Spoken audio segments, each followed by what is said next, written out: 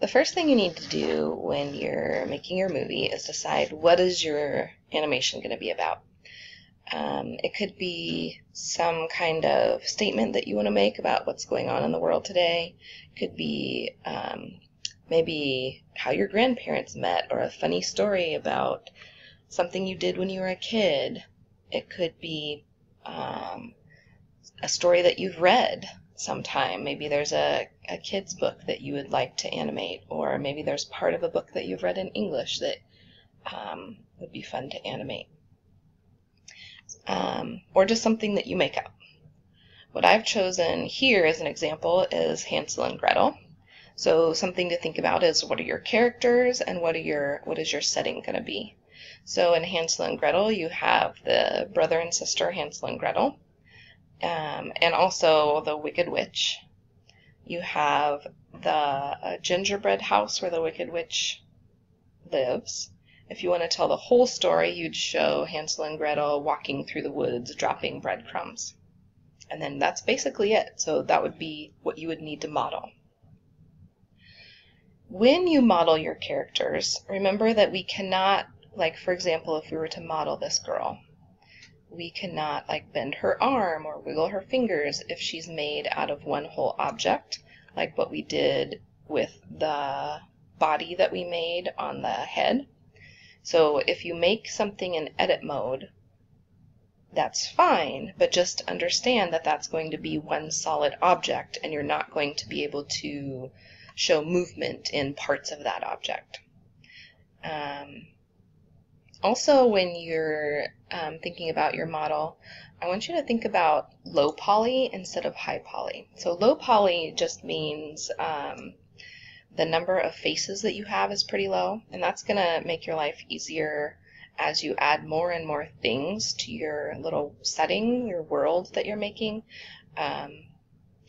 Even though our computers are pretty nice, really, they can get bogged down the more faces that you have.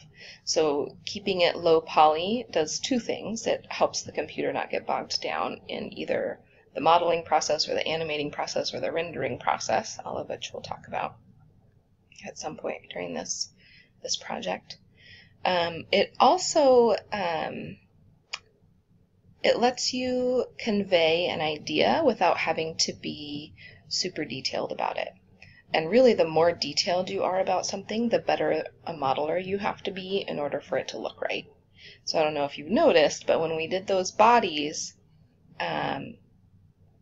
like mine did not look right. I don't know, maybe some of yours looked a lot better than mine, but a lot of us are struggling. We're struggling with making things look realistic. And if you do low poly, it's a lot easier to be like, well, it's not realistic and it's fine because it's low poly. So like these little trees, they're just little blobs and they look great. If you tried to make a realistic tree, you could literally spend, a week or more just modeling one tree. And then that tree would be so resource heavy. It would have so many faces or things going on with it that it would crash our computers. So something to keep in mind. As far as characters go, you want to design your characters to have, if you want them to be able to move things, they need to be separate parts. And I'm going to show you that in an example in Blender here in a minute. But for example here, like this arm could be a separate part, and the eyes could be a separate part, and the eyebrows could be a separate part, the mouth could be a separate part, etc., etc. And notice that these look, like you can tell these are people, even though they're clearly blocks and, they're not realistic people, but they're just cute. So that's something to keep in mind. You can do some things that are pretty simple that look nice, and you don't have to be realistic. You can think about kind of Lego type movement. If you've played with Legos before, they have stiff arms, but you can have the arms swing kind of thing. Or Fisher-Price people, this is what I grew up with. They don't have any arms or legs, but you can tell they're people, and they're just very simple. VeggieTales is another example where the show has basically vegetables that go on adventures, and somehow they are able to do things with no arms or legs. So like this guy's drumming, and he is able to do that with no arms. And it looks fine. It looks, when you're watching the show, you don't really notice that they don't have arms. So since we are able to create our own world here, you do not have to keep it based in reality. Like, you don't have to give people arms and legs. They can just, you know, have things floating near them and things happening, and it's fine. So I actually made a robot kind of based on this, not exactly, but sort of a little loosely based on this. And I'm going to show you how, kind of what I would join together in a solid object and what I would leave separate. So here's my little robot. If I render it, he has a glowing kind of hover part down here, and then his arms are, oops, there we go. His arms are not connected, and that's fine because this is my reality that I'm creating. It's going to work. And I've given him some expression and whatever, some eyebrows. So there are two ways that we're going to join things together. One way is if you want the object to be completely solid from then on, and you're going to keep it as just one object the entire animation. So I'm going to go ahead and make this whole block here with the buttons and the name. I'm going to select all of that stuff and join it together into one object. So I'm going to do a Control J for that. And now if I wanted to move that, it's all one object. For the face, right now if I try to move the head, it's moving without any of the eyeballs or whatever. So I actually want to do something called parenting for this. So I have all these separate objects. If I go into edit mode for any of these, I can only edit one object at a time, with the exception of this that I've now joined together, this whole block here. So these are all separate objects. And what I'm going to do is I'm going to, it's called parenting, the eyebrows and the eyeballs to the head. So I'm going to select the whites of the eyes and the eyebrows, and then I'm going to select the head, the parent, last. And I'm going to do Control P instead of Control J. And I'm going to set parent to object, and that makes the parent whatever it is that you selected last. And now if I only select the head, I can move those parts that I parented. Clearly I still need to do those eyeballs. And if I select an eyebrow, for example, I can still move it independently. But then if I select the head, that still moves with the head. So that's what parenting is. The reason I did not parent these pupils yet is because I want to parent those to the eyes. So I'm going to select the pupil, select the eyeball, do Control P, and say Object, and that selects the last thing, that makes the last thing I selected the parent. Pupil, eyeball, Control P, set it to Object. And now what I can do is kind of give him some more expression here. So if I select both of these, I can now, oopsie, still have that eye selected. So I can move these eyeballs independently and have him look around. And if I wanted to, for whatever reason, let me select these whites of the eyes. I can move the whole eye together, and the pupils will stay with the eye, which is what I want. I don't want my pupils to be, you know, bopping around on their own. So it's pretty easy to get expressions with eyebrows, by the way. If I rotate this, I can make him look mad. Oops. Oh dear.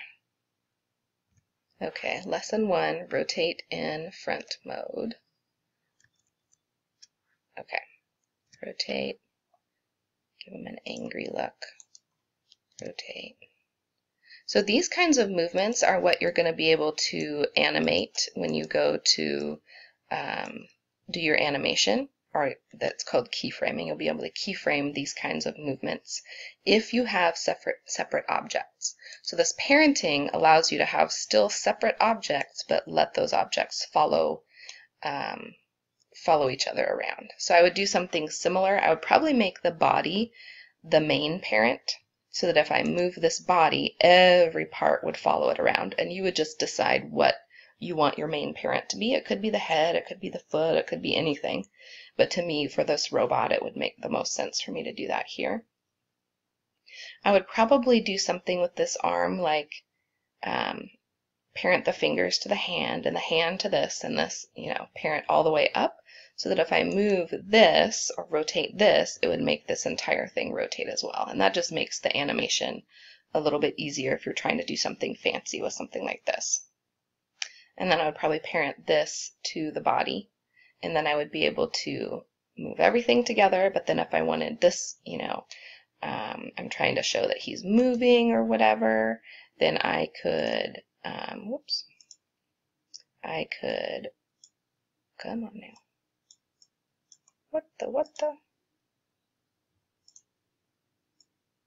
What?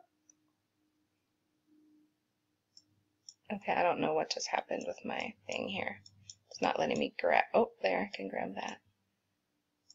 It won't let me grab this red thing, which is what I want. Alright, well, whatever. I guess I could make him, well, now. Okay, well, my computer's glitching out here. So if I wanted to, I could make this rotate eventually, somehow, I guess. And I'd probably duplicate this arm over on the other side, all that. Maybe give him a little antenna or something.